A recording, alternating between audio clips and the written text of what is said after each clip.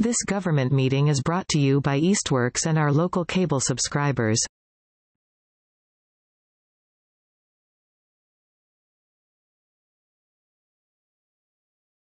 We have like not a ton to do at this meeting, but like a few like important things. We're going to talk about the workday on Saturday and the possible land surveying for the maps. And then I got a couple notes. Mark reminded me that we need to talk about people stealing or like community members It's okay. doing things with taking vegetables. And then Karen also brought up adding some more stuff to the city website. And sorry, I just got distracted because Margie says she's having trouble connecting, but hopefully she'll get it working here in a second. So anyone have any comments they want to start off the meeting with? The argument again is that No worries. Stephen, I think you are on here twice, or we can hear talking in the background of your computer, of your, whatever, your little screen has talking. Passageway by, they left unchecked. My thinking was the bed. See, I'm trying to figure out, I can't mute Stephen, so I'll just. Who's talking? I'm not sure. It's Stephen, but I obviously can't hear us, or else I feel like it would. Oh, there he goes. He muted it. Okay. Let's see. All right. So, last month's minutes, I'd like to propose a motion to certify those minutes. Anyone second? Awesome. Eric seconds that. All in favor, say aye. Aye. Aye. Great. And now the treasurer. It's Ted's moment. Okay. You have the report for October.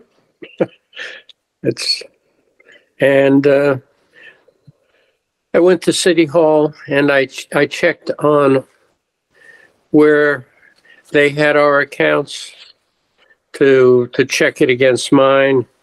And so I came up with a difference, Oh, no. which I have put in the revenue because they think we have more than I think we have or thought we have. And it's possibly due to the timing when I first received the information and they told me what was there and whether all transactions or the timing of transactions, I'm not sure. But I went back ever since I've been doing this, and I checked every transaction that I have information on. I assume maybe I shouldn't, but pretty much that I have received everything I'm supposed to receive, and I came up with being the $69.09 difference. And during the course of checking on those transactions, I did uncover one mistake, probably a typographical error, a 30-cent. We actually spent 30 cents more with Florrie's outdoor power equipment than I had originally reported. That's been duly noted. So as far as I can tell, we're in pretty good shape. I sort of started by coming in the back door. They told us what the total was.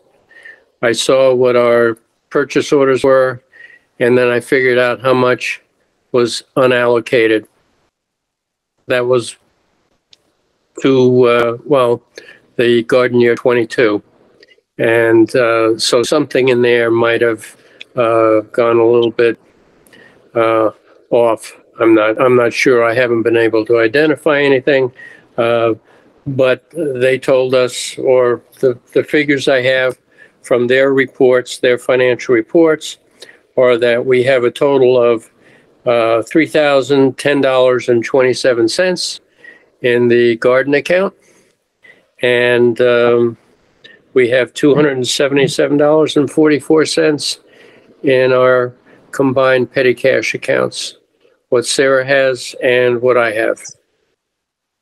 And I would, if anybody has any questions, please ask. Yeah, I do, Mark. Excuse me, my camera isn't working, so I'm just going to talk. Sure. So yeah, this looks very promising, Ted. Question I have is, do we have any other anticipated expenses before the end of this garden year, or is the 3,000 real figure for our balance going forward?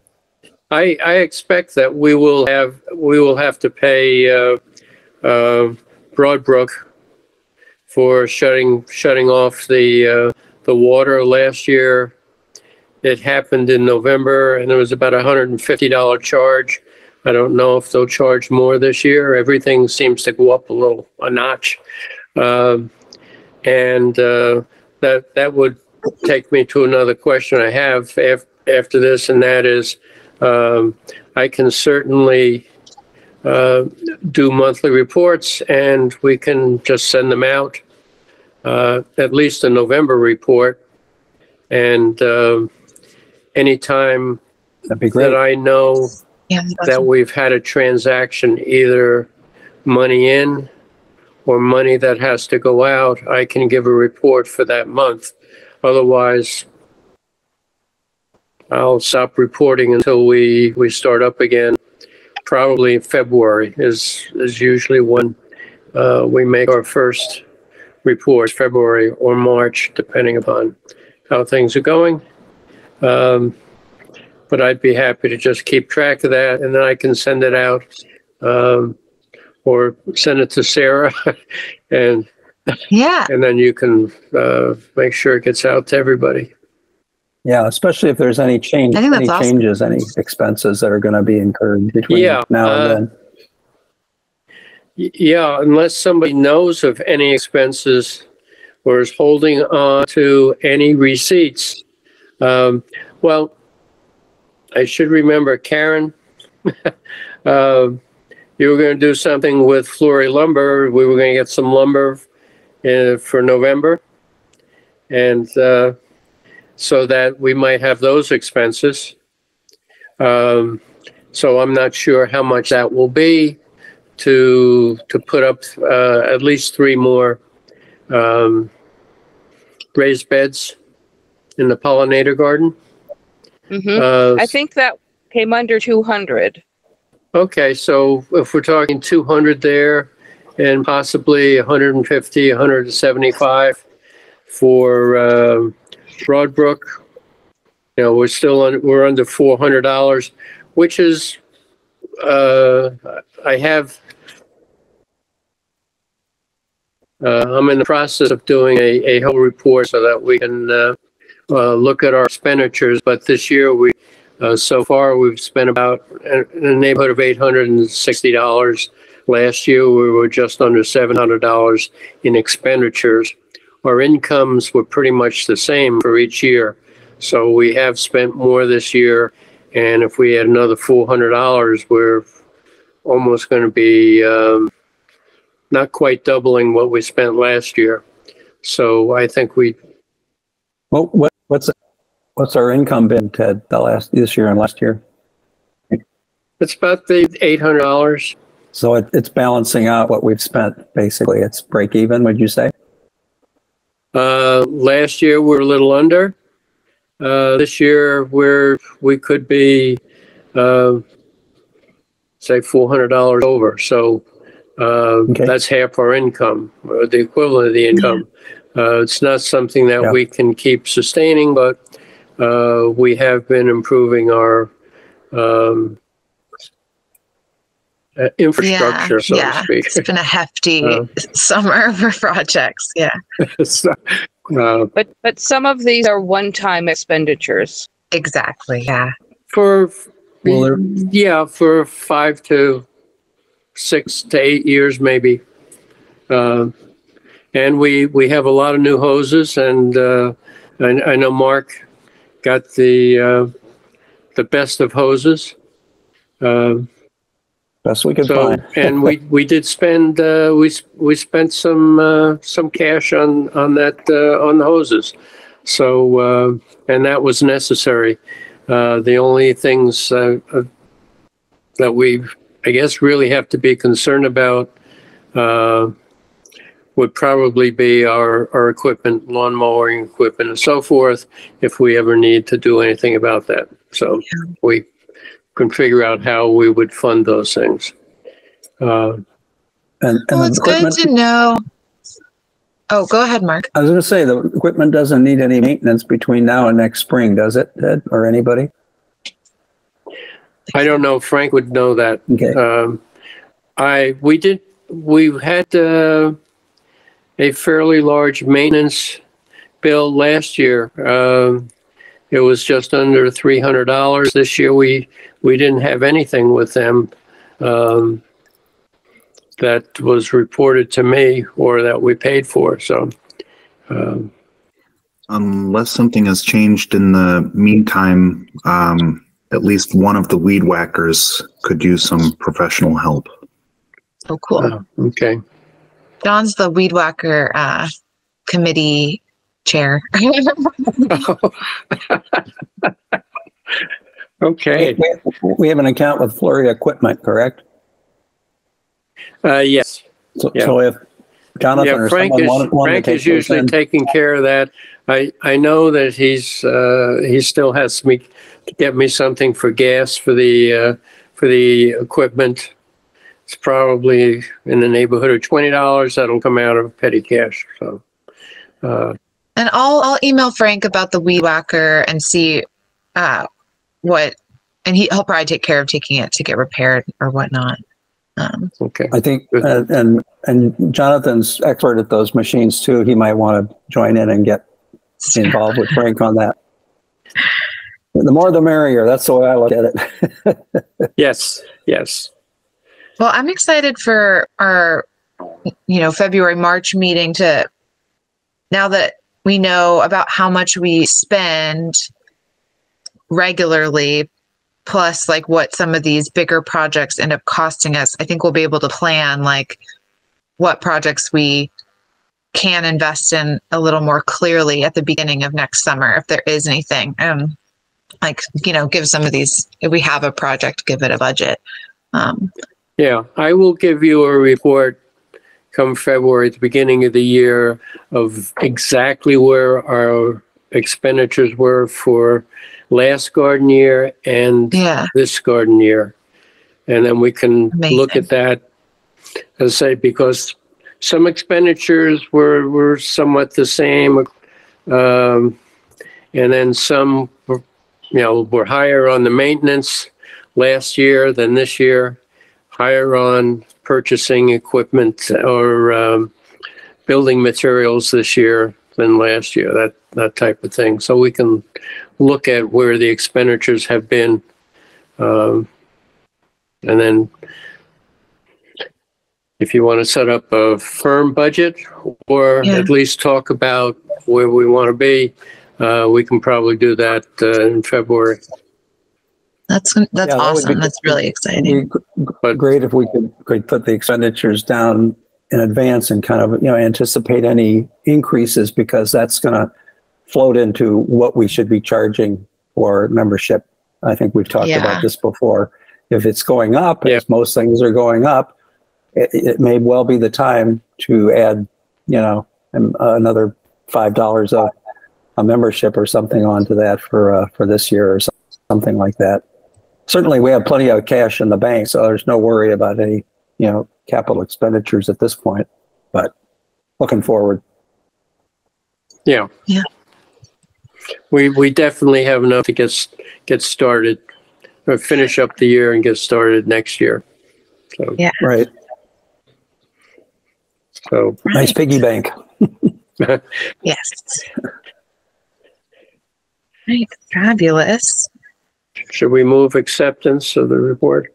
Yeah. Let's do it. Okay. I move to accept the report as presented by Ted. I second. All in favor? Aye. Great. Awesome. And next is operations. But Frank isn't here.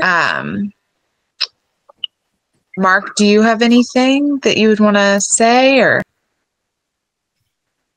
Not really. I think I've said before, it would, a good thing would be to do an inventory, and this might be the great time or very soon. Oh, yeah. Of our equipment in the shed. Do we have everything we need, or do we, as we plan ahead for the next year, are there things, rakes, hose, small stuff, that we want to That's a great look idea. at? I mean, the hoses look to be, in pretty good shape, and I've heard no complaints about people not having adequate hosing. So, and Frank would know about the lawnmowers and what their condition is, and then the whole thing with the weed whackers. I agree with Jonathan; they should be serviced regularly, and we need to have a short training day where more than just Jonathan knows how to work the weed whackers. He's a great guy, but I think we need some training. So, I would move that we do that sometime in the future, maybe in the spring. Sounds good. Awesome. And then I guess the other announcement is probably that the water's going to be turned off at some point. Would probably be an operations update. But I think Stephen usually contacts them, or I can this year. I've still never. I did. Oh, you already did. Great. Oh, that's awesome. Okay. Anyone else have some operations questions or anything or ideas? Awesome. All right, cool. We'll move on to outreach with Margie and Eric. Well, I don't have much to report. There's 2.5 plots open. Alyssa had left her plot. I think that was A6. Linnea left her half a plot, which is half of A7.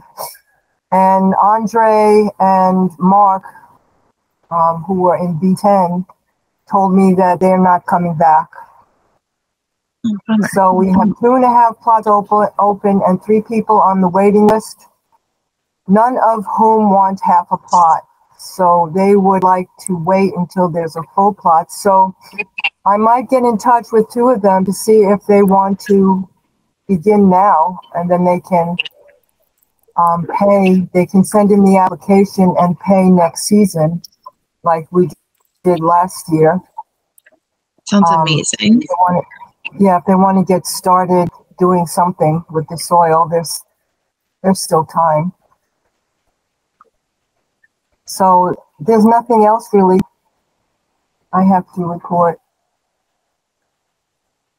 Well, that's exciting. We've got some people on the wait list about to come into the garden. I love it. All right. And Eric, do you have anything?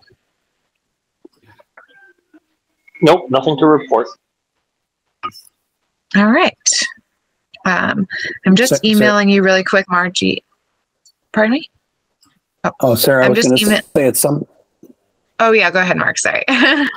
No, it's at some point it would be good to have a discussion about the future of the donation garden, because it was not very well operated this year, and I'm kind of wondering if that's something that we want to discuss, whether we want to continue to do it. How do we make sure that it's a bigger success? I'm throwing it in there, but you can inject it into the budget. Into the agenda whenever you want to. Awesome. No, I was thinking the same thing. I just have we'll do path maintenance, and then the donation garden report would be after that. So we can kind of talk about it then. Just before I forget, okay. I am emailing Margie right now, someone who's joining on working on a plot. I'm sorry, what are you emailing me? Sarah Smith has a plot, and Skylar Lloyd is going to be joining her in that plot. So I'm just going to CC him and send you his email. Okay, so are they in the garden together? Yes, or split yeah, they're going to plot? share the plot. Okay.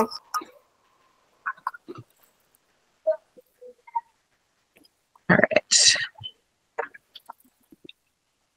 Okay. Getting it all sent. Technology's amazing. Okay, great. And back to this. Okay, great. So Eric, do you have any path maintenance updates? I didn't do any for the past month. I don't anticipate, unless it's a really warm day, that any more are going to happen this year.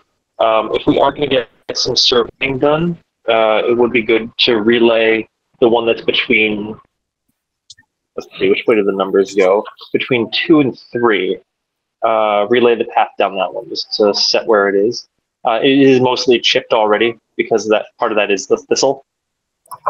But just make sure that we've got a clear-cut path going down that one, just for symmetry. Yeah. Oh, and I just realized too, it's we'll probably have a lot of path stuff to do once the mapping happens as well. But just for thistle maintenance, that makes sense for Saturday. Yeah, the upper paths are pretty clean, well maintained. The lower paths, a lot of them have changed as people have moved in and moved out, and there's half paths and, ones that are weirdly shaped. So those could, after getting resurveyed, could get relayed with the strict definition of the paths. Great. Fabulous. All right. So now we can talk about the donation garden a little bit. We had quite a few volunteers show up at the end to help get it through the rest of the summer. But I haven't heard much from them recently. And like Mark just brought up, it's definitely been a struggling project for at least the past 3 summers. So Mark raised his hand. You can go ahead and start. Well, I was going to say, I walked by the donation garden, many times. It's on the way to mine. And as of late, as of the last month or two, I see stuff that's growing there, but it hasn't been harvested. And I thought there was some volunteer who was going to harvest that. So it could have been harvested, has really not been harvested, and probably is unusable now, or the animals have gotten to it. So that's distressing. It gets overgrown quite quickly. There's not a good system for who's going to weed when. It's kind of like, well, do it when you can. Doesn't have a strong plan for execution. Maybe it's not possible. Everybody's very busy. I get it. And to have to take this on is a lot. I know, because I did it last year, and it's a lot. It can be a lot. And then the other thing is it producing enough produce for its purpose, which is to donate to the community center? And I've always been unsure about that given the size of it, I'm just not sure that you can really get it as much as you can give them something, but it's just not, it doesn't feel substantial. And maybe that doesn't matter. I know Stephen has thought it's just good that we do it because we want to have a good image in terms of community service. So anyway, it's tough. And it takes somebody, to step up and say, yeah, I'm going to do it, and I'm going to get people to work on it. I'm going to reach out, or whatever it takes, to make it happen and get the food harvested and delivered. I guess that's all for now. It all makes a lot of sense to me. Margie's next, and then Eric. Well, I'm thinking in the notes about the meeting, I'll put out to people that we're still looking for someone to take over the donation garden. And I don't know exactly how I put it, but not just haphazardly, but with some kind of regularity. And also ask for volunteers to help the person who's going to manage it. And maybe that can determine whether we continue or not. If we don't get anyone to take it over, it doesn't make much sense. I also think we need to do a Sundance next season to make sure we have enough sun and not so much rain, because I think so many plots were negatively impacted by the weather this season. And I had nothing to donate. I had enough for myself and my family. And I usually have so much kale, but my kale is teeny weeny, didn't grow hardly at all.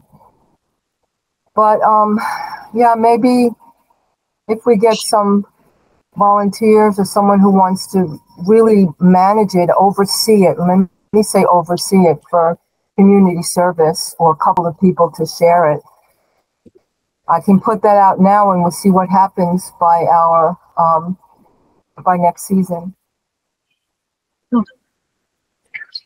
Eric? And I also think that anything we can donate is good. It doesn't have to be, you know, any certain quantity, because gardening, even farming, there's no guarantees.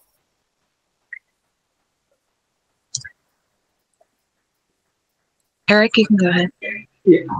Yeah. So on that note of, anything is good that we can donate, and also that somebody might want to come in and take this on as a project to be able to choose what they're going to be farming.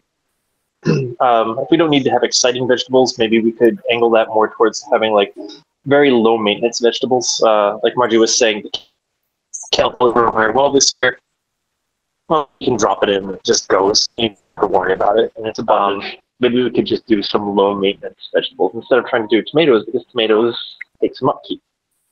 If we do choose somebody to be in charge of the project, that can fall on them to choose things that are working with the amount of attention that is afforded to the garden. That makes sense. I think my thought on it is sort of, I think it's only been hard because the past few seasons we have recommended, oh, hi, Frank. We have recommended that whoever runs it plant low maintenance vegetables. I think that's why garlic was planted and squash and things. But the issue really is no one weeds it. And so those things don't grow. And then the harvesting at the end of the year to take stuff to the community garden or to the community center. And so my thought might be we could open that plot up to be for gardeners. But since we have a wait list, but that we had somebody on the committee in charge of collecting the extra produce from the whole garden. Like we would still donate to the community center, but instead of having a plot dedicated to that, we would just be more on top of collecting the, excess stuff from all the plots, like Margie mentioned. Like if it's a good year, a lot of us do a lot of extra, and that's what that cooler has always been for anyways. Thank you, thinking, Sarah. Jonathan, and then Karen, and then Eric again. That was actually me, folks. Oh my gosh. Jonathan. Sarah, I was actually going to bring up what you just did. This was our first time with the community garden. It's really easy to romanticize it until you get going and life happens and it's almost feels impossible to keep up. And I have to wonder if you've had 3 years of issues with a community plot. If there is a wait list, it's better to have the garden plot used by somebody who's at least trying to figure it out. And like you said, get more people to donate what they do grow out of their private plots. I just wanted to throw a hand up and say, I'm new, so I don't have a lot of, history here, but to me, that seems like a better use for the plot than not really being used. Thank you, Caitlin. And who did I say was next? Karen. So since we have people who would like a full plot and we have some half plots, what if we next year tried doing a half plot donation garden and let somebody use the whole plot who would like to use a whole plot. That's a good idea. All right. And then Eric again. We're still planning for plots. Those are still going to be unused. Can't hear you, Eric. Eric, you just broke up quite a bit. I wonder. The 4 plots that are the thistle plots, are those planning to be emptied next year? That is something we should talk about. I'll add that to the conversation because I don't know. We do need to make if decisions they are on going that. to be, if they're going to be empty, or if they're going to be less used. If we were to get donated some bags like the kind I use in my garden, could we make those the donation plots, since it's going to be virtually unused anyway, and open up the donation plot that's now as an actual garden, since it's actually gardenable? Cool. I like that idea. Cool. And then That's a good idea. That's a really good idea. see, Margie, you're up next. I like the idea of using the thistle-dominated plots. I think using the half plot could be unfair to the person and the other half if it's not well maintained. We would have to really make sure that's well maintained because the two halves are so close together. If it gets all weedy, it's going to flow into the person's on the other half. And also I wanted to say that at this time of year, there's usually very few open plots. By the time spring comes, there's more and more. And for a couple of years, we have not had a very long waiting list without available plots. There's usually, except for when the pandemic started, that's when we had like a waiting list of 25 and no plots. But a lot of people who joined at that time dropped out. I think the notion, it is kind of, people do romanticize gardening, and then when they get started and realize how much work it is, they do drop out. And I know Andre and Mark, they're friends of mine, and I know they dropped out because they were pretty discouraged. I think they assumed that it's always like it was this season, and I tried to tell them it was a very unusual season because of the rain. But by spring, it's almost always a guarantee that there's more open plots and people keep dropping out and the waiting list shrinks quite significantly, if not completely. So I don't think we have to worry about right now getting open plots for people on the waiting list. There's only one person who isn't going to be able to get a plot right now. And that's not a long waiting list at all.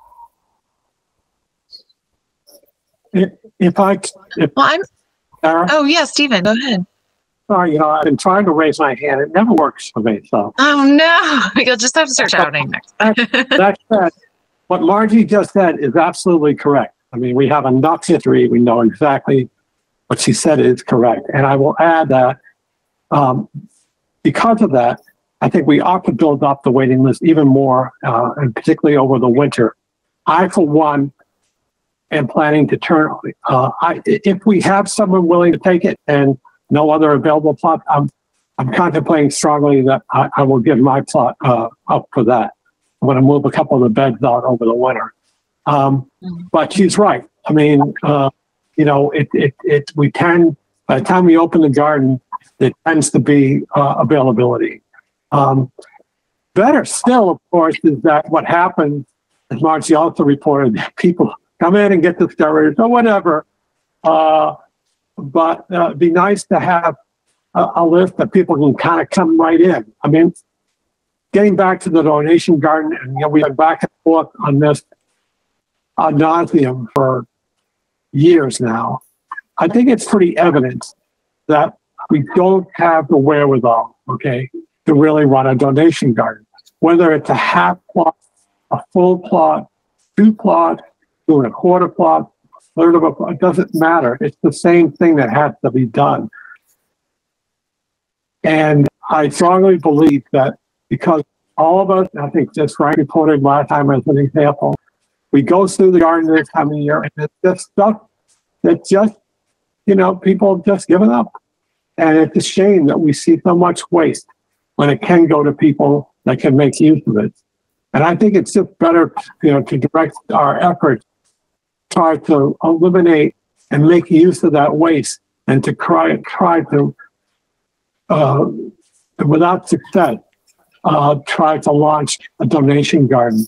Better, as someone said earlier, just to make that donation garden a regular plot with the others, and at least hopefully it'll be used. But to set aside more plots at this point, for the notion of running any sort of donation garden next year is just, I think it will just be the same frustration that we've experienced now, probably for the 4th straight year. So that's my vote. Well, and I'm interested too, to say that if somebody should show up and is really passionate about doing some sort of community garden plot, I do really like the idea of what Eric said. As we're deciding these thistle beds, what we're going to do, we could just put a bunch of raised beds / grow bags over there and start one up. Like if somebody next year shows up and is like, I really didn't do it last year, but I want to this year or something. But there's ways of spontaneously creating a donation garden too, if we need to. So I guess I'm going to propose a motion to open up the donation plot. Does anyone second? I'll second it. I'll second it. All in favor? Aye. Aye. Aye. Anyone adamantly opposed?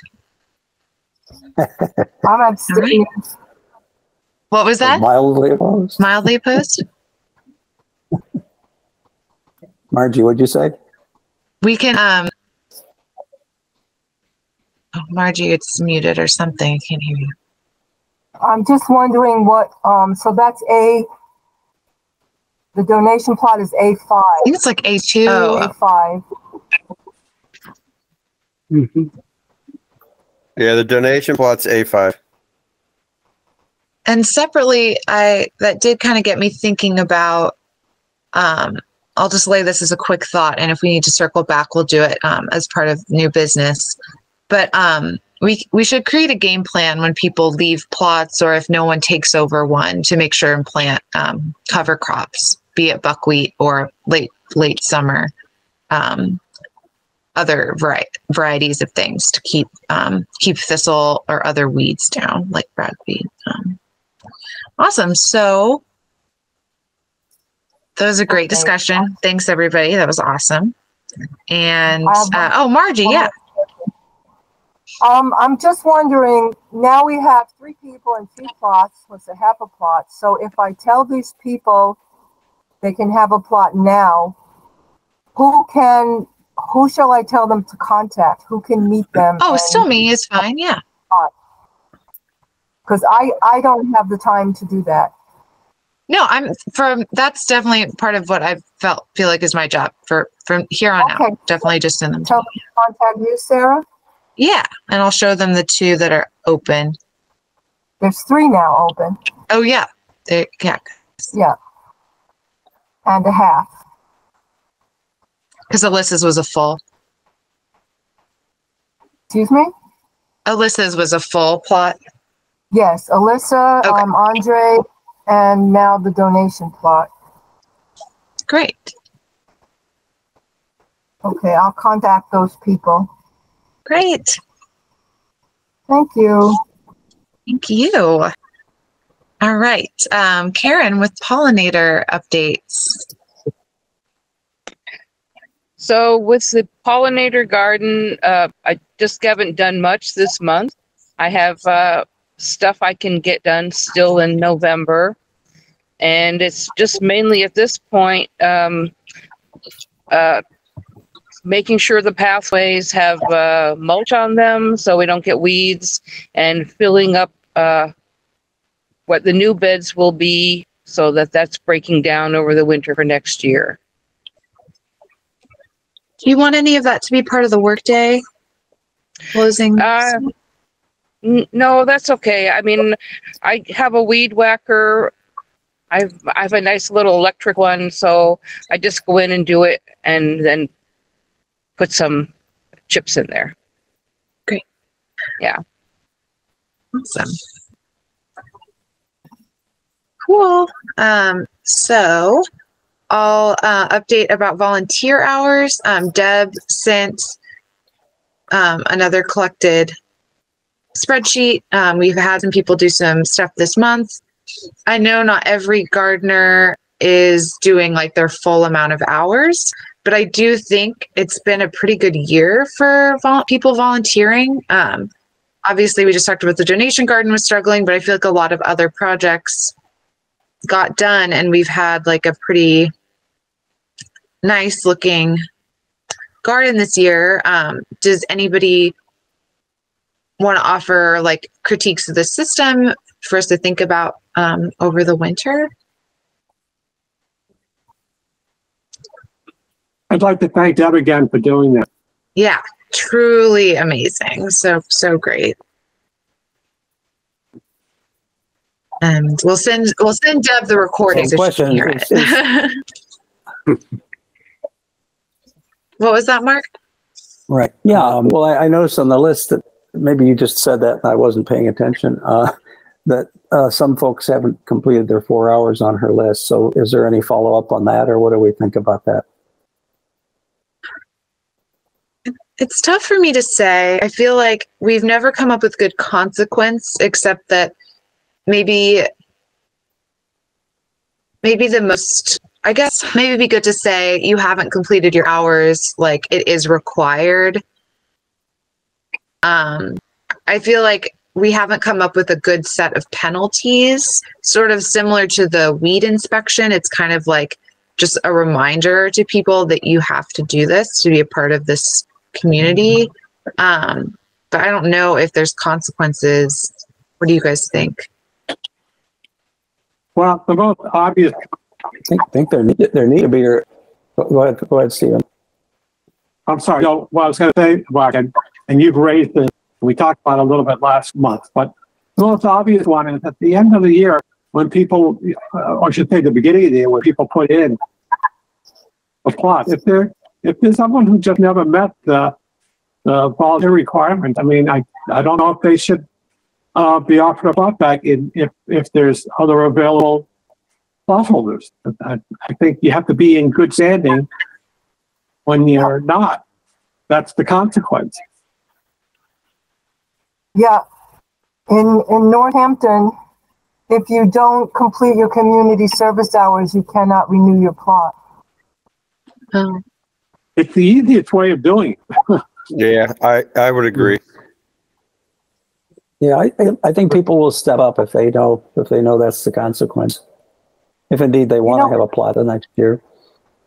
Because we didn't lay that out at the beginning of the season, we can lay that out for next season and say next season, right, people will not be able to renew their plots for 2025 if they do not complete their community service hours. I can put that out. Yeah, that would be great. Well, that should be in the guidelines. Rules and regulations, yeah. Yeah, that needs to be in writing in the guidelines. I'm writing some notes on the guidelines right now. Oh, okay, great. Do you guys think it's necessary for me to email the gardeners who haven't fulfilled their hours this month and say, yeah, cool. Yeah. I'll probably just frame it as either come to the workday on Saturday or come do some, like, I'm sure there's other tidying that could be done, but, at least let them know next year you won't be allowed to, like, continue to have a plot if you don't fulfill these hours, because there's just not a lot of time for them to make up for it. But Well, Yeah. that's Saturday.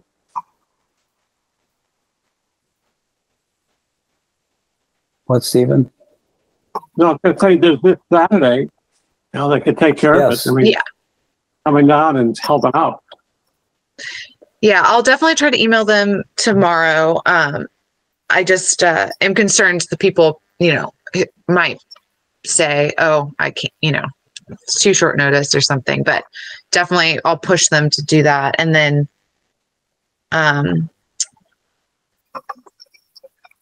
John and Caitlin. Sorry, and I joined late from getting off work, but is this Saturday the workday? It is. Yeah. It is. But you guys have done like a billion hours of community service. I don't even know if we Yeah. logged them. I just said to John, I'm like, John, did we log anything we did? What time does the workday start on Saturday? We will talk about that in just a second.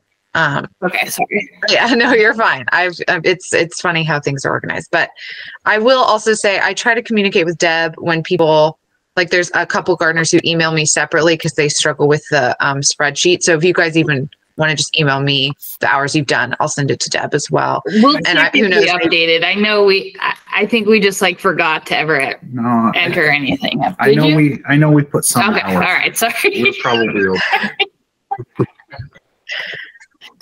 Well, I'll, like I said, I've been there with you for many of the hours, so you're all set in my book. Okay. Just so that all sounds good for volunteer hour conversation and next steps. Okay.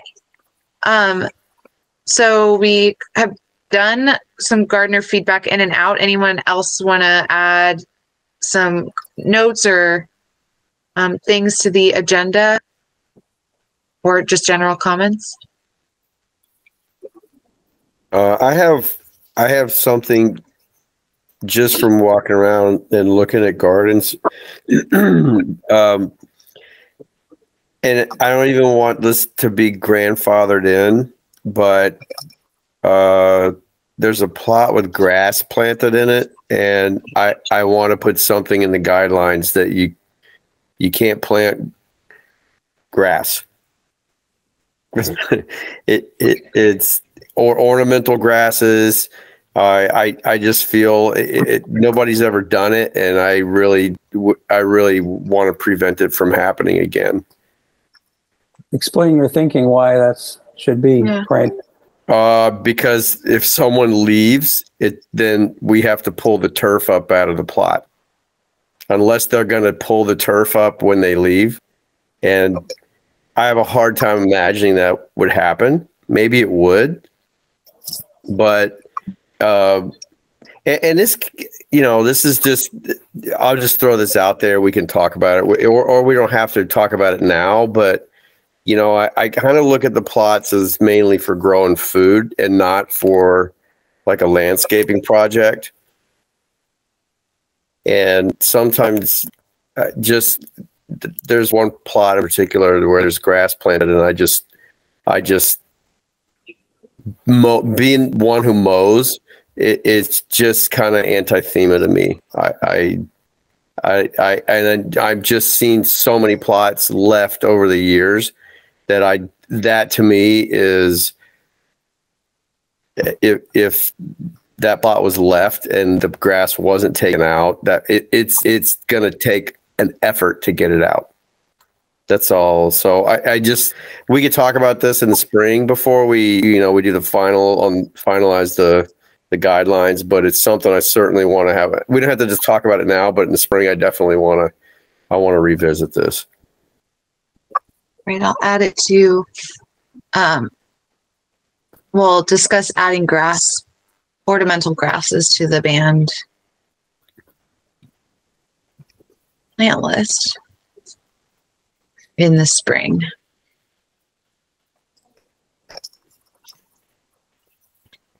Any other comments or ideas?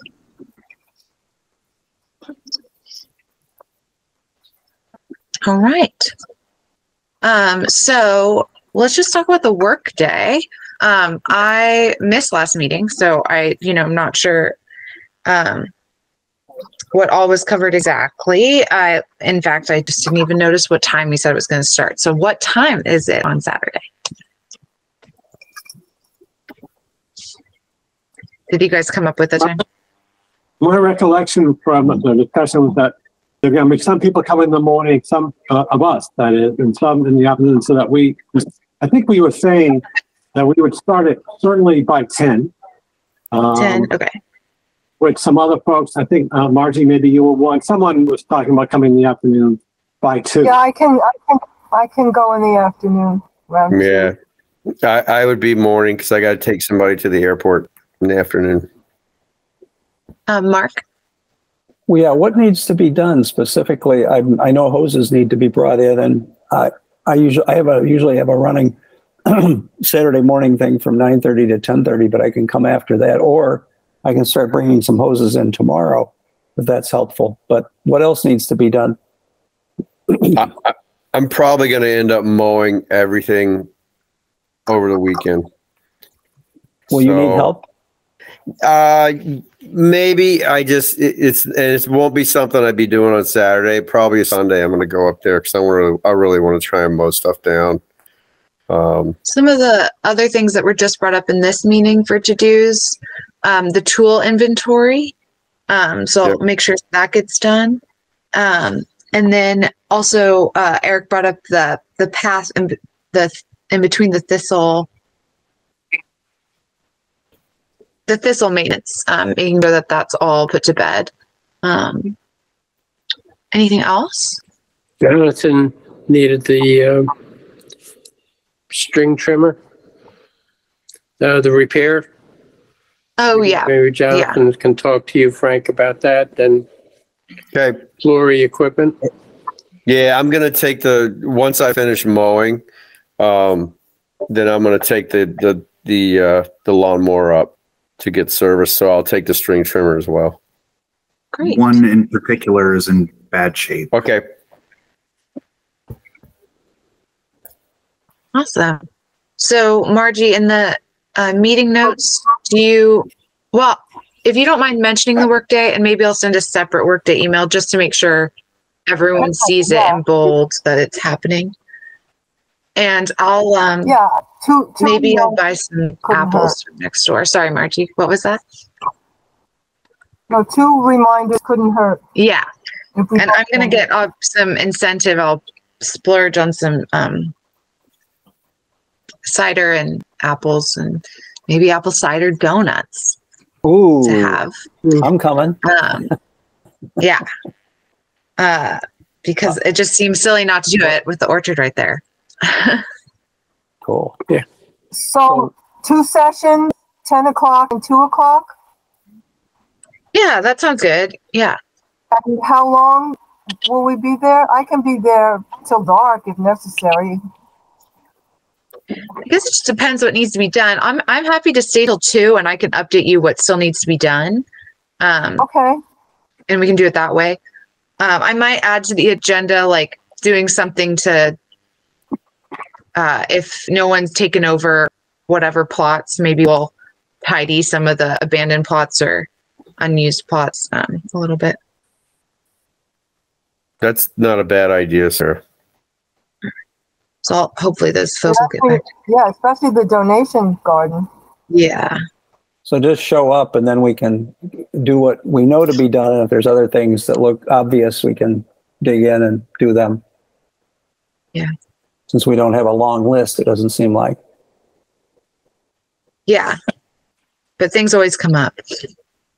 Sure. Okay. So that's the work day, and sounds like it'll be really nice. And what else do we have written down here? Oh, there was a couple emails already exchanged about this, but I just want to make sure. Karen brought up that we need to make the city website have proper contact information. So Margie said she's already on there, but we can make sure I'll reach out to whoever to make sure it's more clear. and somehow access to the guidelines. There's a link to the application, and then my name's on the application. Oh, okay.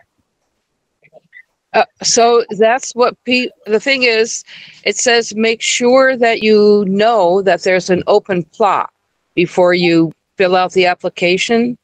So maybe we could just add, a sentence making it more clear who they contact to find out, is there an open plot? Oh, I see what you mean. Yeah. Right. So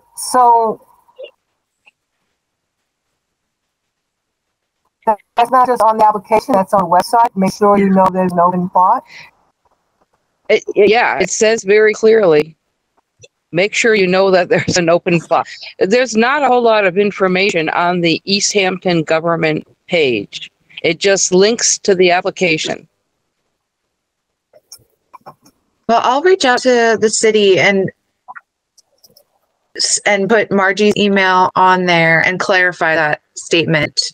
And then I can even draft a little paragraph for you guys and see if they can add that to the website, and I'll make sure you guys read it before it's posted.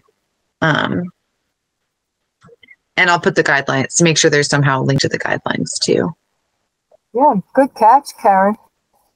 Yeah, truly.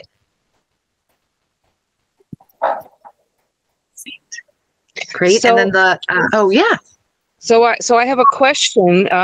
So I know, Sarah, you said that you have a link that's easy to use to get to the guidelines and rules without needing a password. But I actually didn't see that on the copies of the meeting minutes and agenda that I got. And I didn't see a link for it anywhere. So in the email, the first one I sent last week and this one, it's called Garden Practices and Guidelines, and it's an editing document. In the email I just sent, it's not in the attachments segment of the email, but in the reading part, there's 5 links. Yes, I saw that. Yeah. Yeah. So the fourth one down is copy of gardening practices and guidelines. And it's set up so that anyone who has the link can comment on it. So we have a live conversation with which to edit. Yeah. Okay. So if somebody did take that copy and edit it, does the edit show up as an edit in a different color or something? Yeah, it does. And I also have to approve all the edit, or I get a notification when someone adds a comment, and I think all the comments are visible. But if I was to say yes to the edit, then it would actually change the document, but it doesn't. At this point, I think it just shows it as a comment on the document. Okay. Yeah. So that's not on the Easthampton site. Right. That's not on the town of, right. And so people for example, the woman this past year who wanted to, who just lived down the road, but she just happened to live over the Northampton town line. She wanted a plot, and we were saying, no, she can't have it because she's over the town line in Northampton. A link to these rules and practices, if she could have read that, I mean, she would have seen that if there's nobody else in line, she would have been eligible. We should have been considering her later in the summer when we had an opening there. So a link, that's what I'm saying. Somehow a link so that I know that when I go to a new area, I go looking for community gardens, and I'm looking for information about how they're set up, what's going to be involved for me. So a link somehow so that somebody who's looking for a plot can see what's involved for them would be useful. Stephen, were you going to? Yeah. No, I said that. I think, Karen, correct me if I'm wrong when we last discussed it, but the problem isn't how close to the garden they live. The issue is whether they're an Easthampton resident. Because Right, but it's required. it says, So- yeah, but it says in the rules and practices that if no one left in East Hampton wants it, she should have been eligible for it. Yeah, I don't think that's Well, about.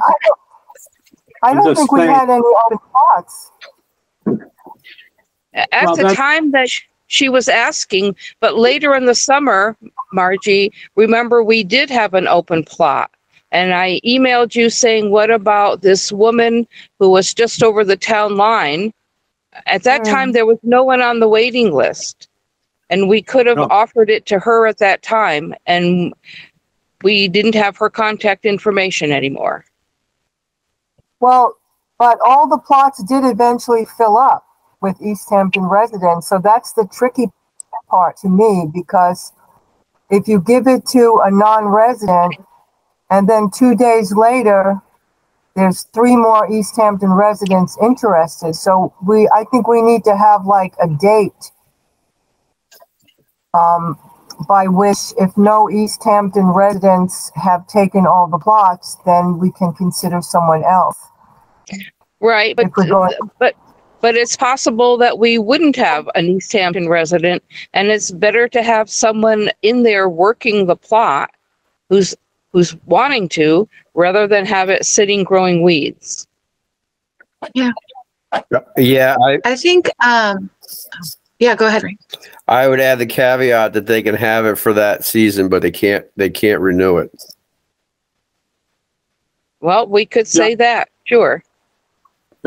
Yeah, I that's to be clear, and I think that policy that you just said makes sense, Karen. But that's what Frank has said is what I understand to be the policy. It is far better to have someone in to take over a plot that would be otherwise go to weed or whatever, no matter where they live, if there's no available resident. But every time we start up in the spring, right, priority goes to Easthampton residents. I think so. That's what you were just saying, Frank, right? So the folks that can kind of come in, if they're non-residents during the summer because they're taking over a plot for which there's no other Easthampton resident available, they can come in for that. But when it comes to the next year, if there's Easthampton residents available and their plot would become available to them, that same plot, and those folks can kind of come in the same way again, which is we do need a relief corps. We know that. So we can offer that to people. I think that's what you were just saying, Frank. Yeah. I like the idea of having a separate list for these emergency moments that have, someone like the woman who emailed, or, people already who have plots who are like, I will step in, if we could have a listserv for in those moments when a plot's abandoned and there's no wait list, I think that would be awesome. I guess my other. We have Margie. to decide on a. We need parameters for it though, because Easthampton residents sign up into the summer. So yeah, it's like I'm not sure how we determine when it's time to get somebody else in there, when it's okay to let a non-resident, if we're going to have that rule. Personally, I don't care if someone, from who lives down the road and isn't a resident wants to garden and there's an open plot. But if we're going to abide by that guideline, we need to have some kind of parameters. Yeah, but I think it's a mistake to sit around waiting to see if maybe an Easthampton person will step up when we have somebody who says that they're already interested. That's what happened this summer. Yeah, exactly. We didn't have any open plots though. There was a point where there was a space open, and we could have considered this woman. It was after the summer had begun.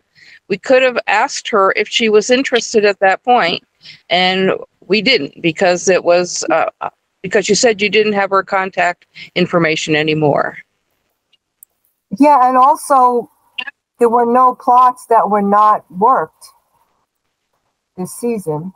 Every plot was filled. That if there was an open plot at that moment, it eventually got worked. It wasn't like, oh, we had this plot there and it never got worked.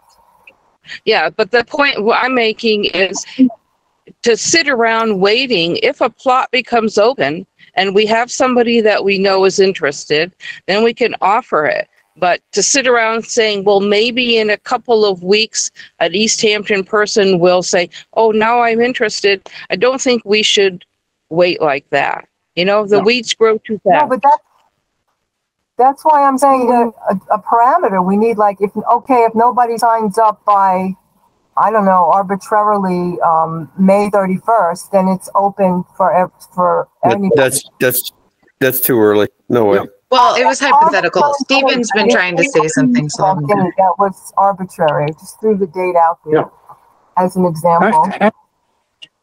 I think, Margie, Karen has this, has relayed the concern that you have, which is anyone can always sign into the waiting list, no matter what month it is.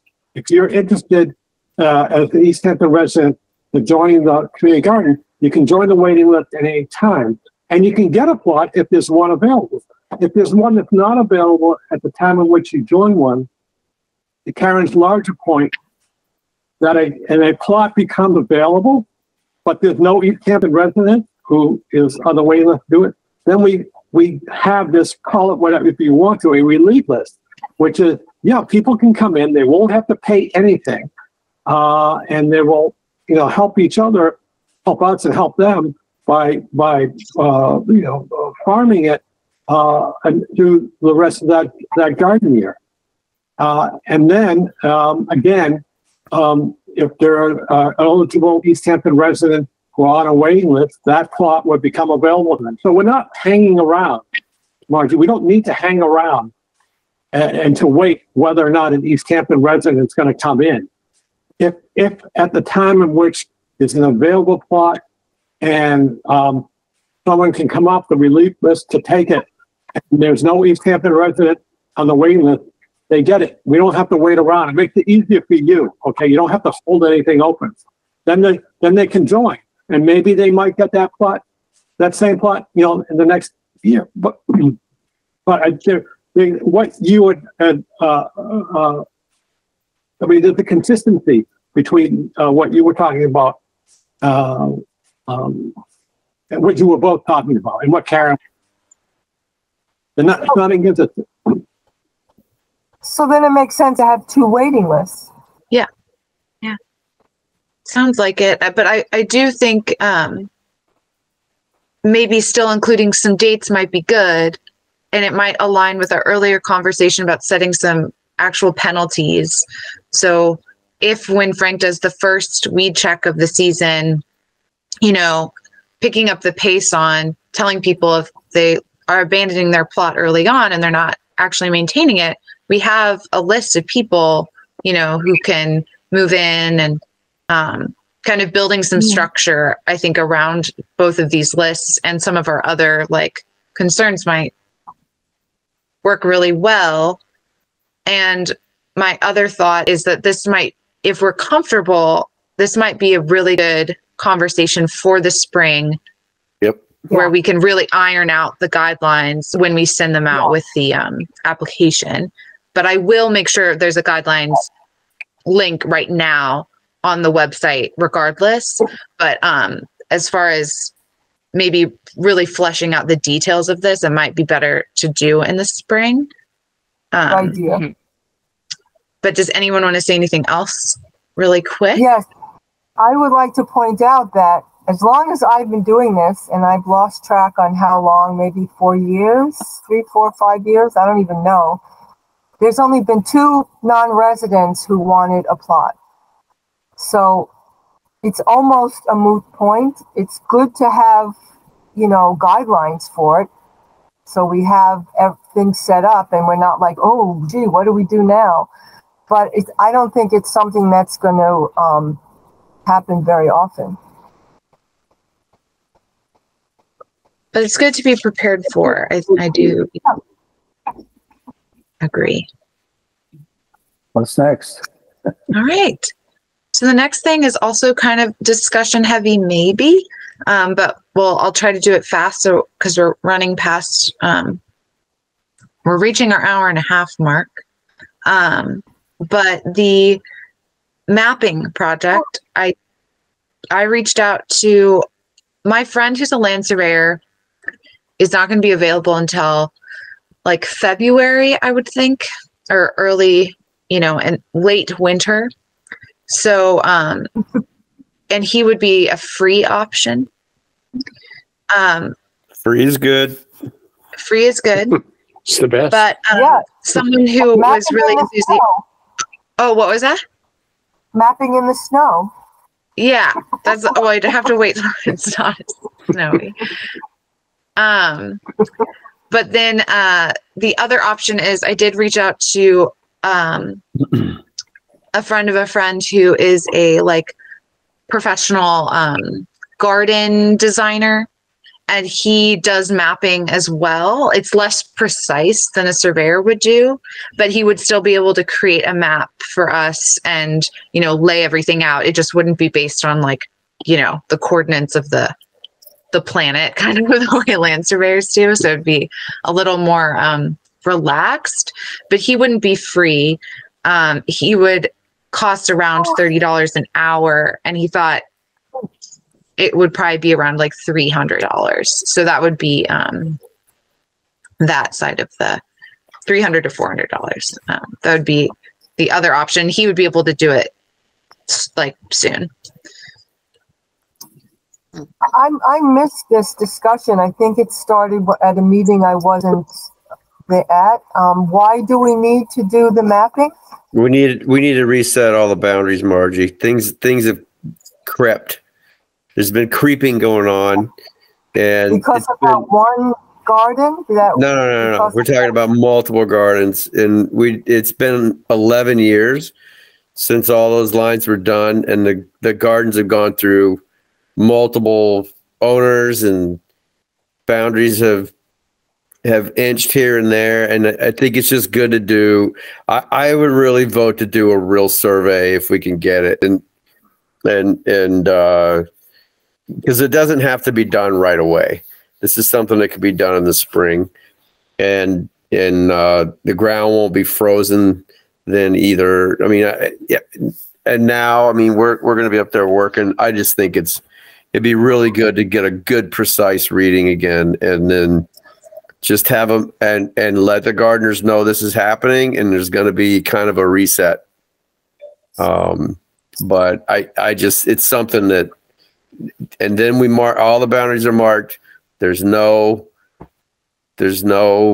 mistaking where your plot is.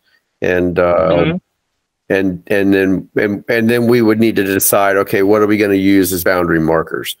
That would probably be, another thing. And we've talked about some of that already, but Karen said she had some piping and stuff, but we can go there or not. But I Sarah, that's awesome. Thank you for kind of digging for that, because to get a real surveyor in there, that's pretty cool. Yeah. It's so easy for this type of project for a land surveyor. It's yeah, right. There's no curbs, there's no traffic. Yeah. No flood lane. C1, all the rebar in C1 is still in its original spot. So they could actually probably go off of that. Heck yeah. And sorry, Karen, you were going to say something. Oh, I was just saying, I think since it's not really relevant until early next summer anyway. Yeah. If we could get a professional surveyor to do it, get that done. And then when everybody starts, where our boundaries are, and there's no questions. Yep. Any other thoughts? Yeah, I'm also thinking because I'm doing a lot of work right now in my plot, and I would not be happy if someone came and said, oh, you have to eliminate 2 feet from one side. So it's not going to be 2 feet, Margie. It might be 2 inches, All right, but let me just finish.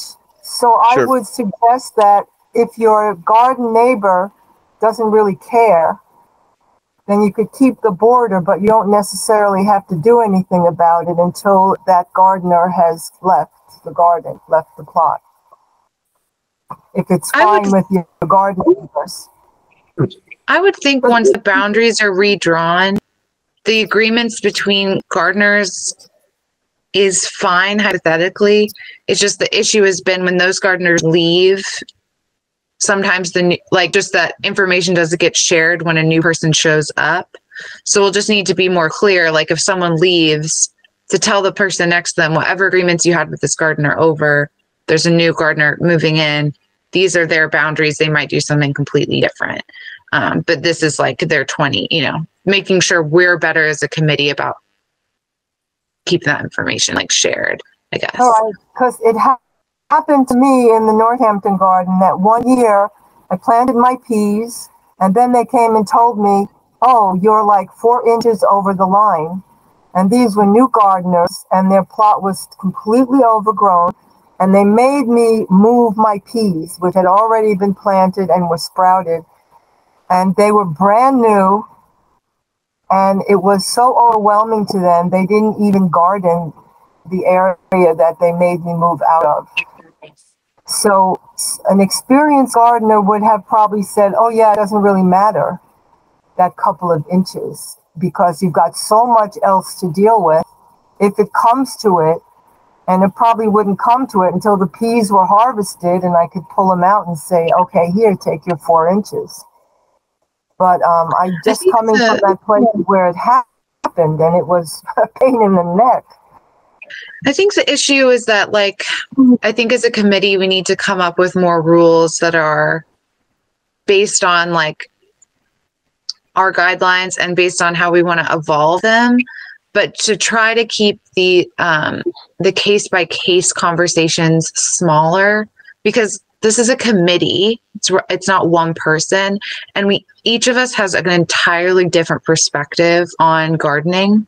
So it is as much as I'd probably agree with you about the peas. As a committee, we would, might not all agree on it, and so that's when we would turn to the guidelines and say, well, the guidelines say this, so the person has to, it'll help us make regrettable decisions that are not regrettable, but maybe harder decisions that are based on just trying to keep things fair and even versus gardening opinions. Just because I do think that's a challenge that we run into as gardeners running a community space is sometimes it's not about what we think should be gardened. It's more about what the community needs. So, to everybody, I mean, if we're able to get the surveying done early in the spring before planting season, that would be the ideal, then, we could avoid some kind of a situation like what you're talking about too, Marge. Totally. I support that as well. Yeah, Margie, or none of us should be penalized because of a survey that comes in. If anything, you'd have to wait till the following year to implement it if we can't get it early enough, but hopefully early enough. My only concern is people are planting garlic soon, and that would be the only plant that I think would come up as uh-oh, your garlic's over the line. But I feel like it's less people running into the paths and more about people creating paths. It's less that people are erasing paths and moving towards land that's not theirs. It's more that people are creating paths and making certain, plots smaller. So, yep. But Karen. Well, the other thing that I had been thinking of was I would like to put perennials in, some perennials like comfrey. I have horseradish, and I like those at the edge. So that's where I've put them, is at the edge, and I don't, because they're getting settled, I don't want to have to move them. So that was why I had asked at an earlier point, how much of a wiggle is there between the boundaries, do we think? If it's just inches, it's okay. A foot might cut my comfrey in half, but just inches shouldn't matter. I'm going to guess the boundary movement will probably be inches. I think the biggest drama is felt in the paths that have been established that look like they're community garden paths that are actually just old, agreement paths. And I'm hoping that since I emailed that map, people have looked to see where their gardens should connect to the other plots around them and can start prepping for that change. But I would think that it's not going to be that dramatic as far as the other two sides, those changing. Okay. That's all.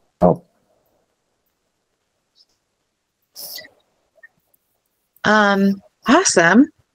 And we can definitely, if it comes like after the survey, if it seems like a lot of people's things are going to get cut in half, I'm happy to get another, we'll talk about it in the spring, and I'm happy to ask the surveyor to kind of adjust. Like if we need to adjust because it's ruining like a whole section for some reason, we can decide as a committee if there's a huge mapping thing we discover that we need to change the map for. Yeah, but that shouldn't be, stuff is not too far off from the original map and the original dimensions. So I really don't think it's not going to be some big giant dramatic thing. It's kind of getting back to what you said, Sarah. I mean, there's people who have just made pathways where, you can make all the pathways you want in your own plot. It's just when they start going over that boundary into somebody else's area, then, that's going to disappear. And again, I think, we get into these agreements, then it becomes an issue when people leave, and then who's going to police that, and that's the one nice thing, Robert Frost said, fences make good neighbors. So, there's some truth to that. And I think just maintaining it and, as much as we can by the dimensions that are in the original map. I just think that's where we need to do a reset. And, if I got to dig something up and move it, then so be it. But, I think too, just establishing the borders on the real corridors is another important thing as well. Karen? Yeah, Karen, yeah. So were we going to at some point discuss the rules? Is that why that has been added to the agenda? Yeah, I guess my concern right now might be that the meeting has run a little long. So I would say maybe we'll prioritize going through the agenda and altering it in the spring. But I'm happy to take some, kind of like with the mapping discussion, we could talk about it a little bit and then table the finalizing process for the spring. I'm happy. I have some things that I'd like to discuss about it, but we have run late. So I'm happy to discuss it in the spring. Okay. So that copy that you put on there, that's the original copy. It's a copy of the original. It's not the original document, I think, we're not there's still an original. This is like an editing version. Okay. That we, this has not been edited yet. I think we edited a couple things on it at some point because I remember. Let me see. So I'd like to see the original with no edits on it. Sure, I can. I think. Oh my gosh. Well, so I'm not distracted. I'll include the original in an email to the committee along with the editing version. I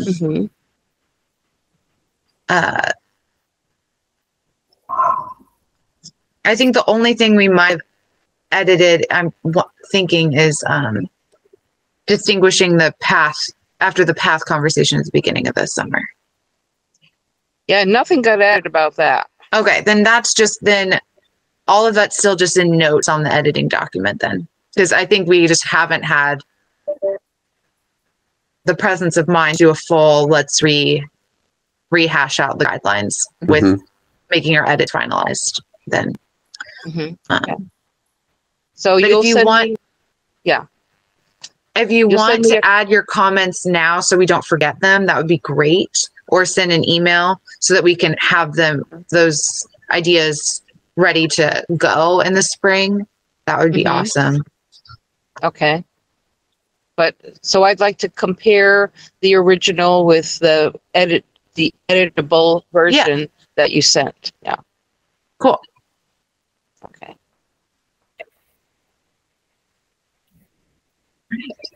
Awesome. Anything else? Do you folks send out like a guideline near this time around how to close your garden up? We have sometimes. I don't know, Margie, if you have an old email that you could forward, because I do think we sent one out last year about ideas for how to close up.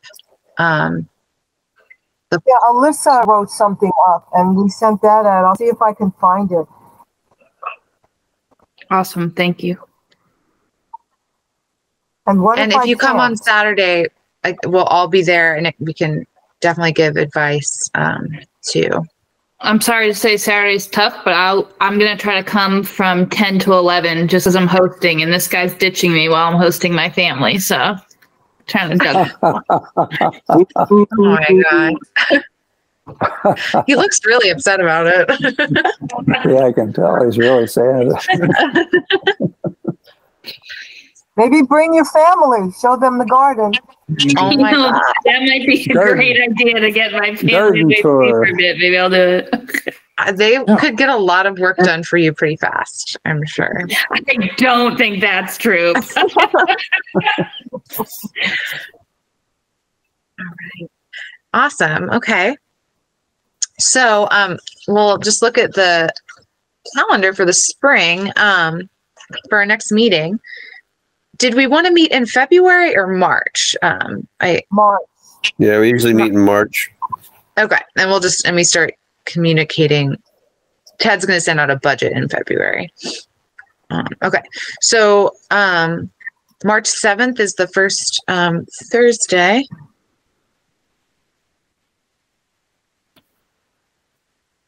At 7. And I'll get that written down and email about in the spring. Awesome. So, any final thoughts, concerns, questions? Well, I think we had some things we threw out for new business, but I would say postpone them till the spring meeting unless there's something urgent. Yeah, I did forget the one thing. Can wait. Yeah, Margie? I can wait till you go. I just wanted to say a couple of real quick things. I'll just say that I'll move it to the spring meeting is talking about making a sign due to some stolen produce and other such missing stuff from people's plots. Wow. Yeah. I just wanted to say that there definitely are crazy jumping worms in our garden. And someone else in the Northampton garden has had success by putting in crushed oyster shells and biochar. And also I read that black used tea leaves, you can put them around your plant and they keep the worms away from those roots.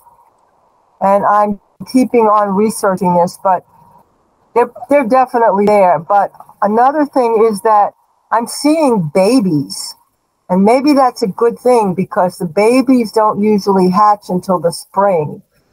So maybe a lot of the babies are hatching now and there'll be fewer eggs to hatch in the spring, which could be a good thing. So maybe this long, warm season and then a sudden frost, because today I was out there digging and there were a bunch of them and they're dead or very slow. So they're not laying eggs anymore. So maybe there won't be too many. But they're there. I hope it's true. And maybe we'll add that to the budget in the spring discussion if we need to invest in some of these ideas for how to. Well, there's something that keeps them away. It's the kind of mulch that they use on golf courses. It's T something. I forgot what it's called, but I have it somewhere. But we can talk about it in the spring. I don't want to keep this going and going. You could do jumping worm research over the winter, Margie. Oh, I've done enough. I have it all right. What fun. Hire a consultant. What we need is recipes. We need recipes to eat them. Yeah. Oh, there's an idea. Extra protein. God. On the water, folks, the water department will start turning things off beginning Monday the 6th. So it could be as early as Monday the 6th, but it most likely will be next week. Okay. Right. So we'll pull the hoses on Saturday, and that'll be it for water, basically. Not that anybody needs it unless it's washing off your vegetables that you've harvested. You just need to rinse the lawnmower. That's why I want to get everything mowed this weekend. Good. Amazing. Well, this is what, Margie? Daylight savings Saturday night. Good. We call back an hour. Technically, it's when I work. Yeah, it's going to affect us on Sunday. Right.